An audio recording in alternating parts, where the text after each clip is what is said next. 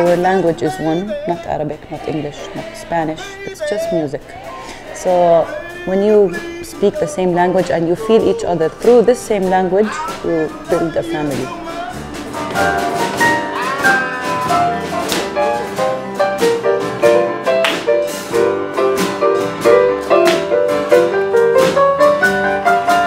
This is an amazing experience because you get to meet a lot of people from different countries, different cultures, and you get the chance to actually teach traditional folk music from your own country.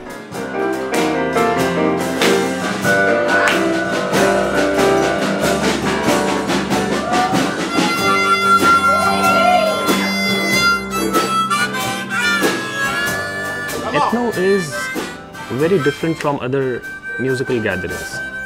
This is one of those places or those events which not only gives you new dimension for your music, but also to be more humble towards everyone, towards my own culture, towards every other culture I come across with. And I see myself changing a lot.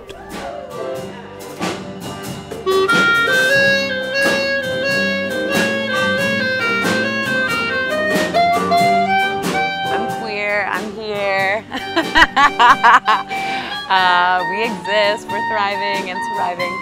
Many people talk to me about it, and we talked about like what, especially in like the languages that have feminine, masculine endings on them, and like what pronouns, and yeah, it's been really sweet to just like support each other and being like, oh, would you say this or would you say this?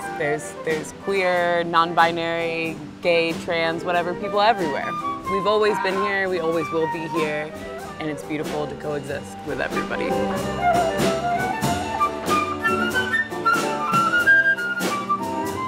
It's an amazing feeling to know that despite the different languages and the different cultures, and we look different and sound different, music is universal. And for us to all indulge in each other's culture, I think it's beautiful, and it's what the world needs.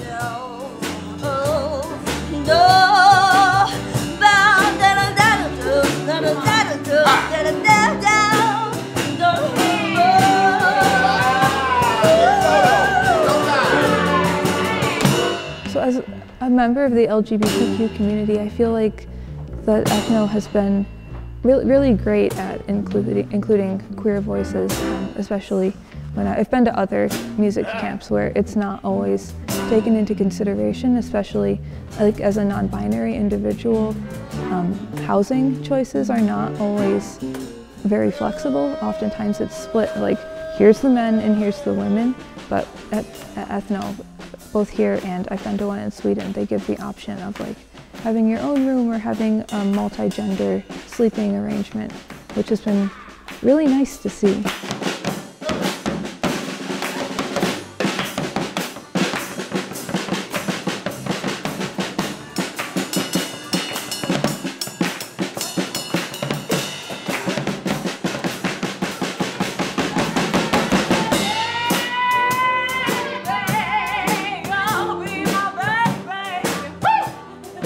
We need more allies. We need more people to know who we are and that we are still here and that we've always been here. The more conscious we are of ourselves and the people around us, you know, like who knows what kind of change that could spark. I mean, look at us now. This big collective of cultures, making each other aware of who we are. And when something goes wrong in one part of the world, we might think of that one friend that we know that lives there. And then that creates its own, I guess, compassion and consciousness for a place that isn't, a home that isn't even yours, but you know that belongs to your good friend in that part of the world. I said, baby, darling, please, don't you let me go.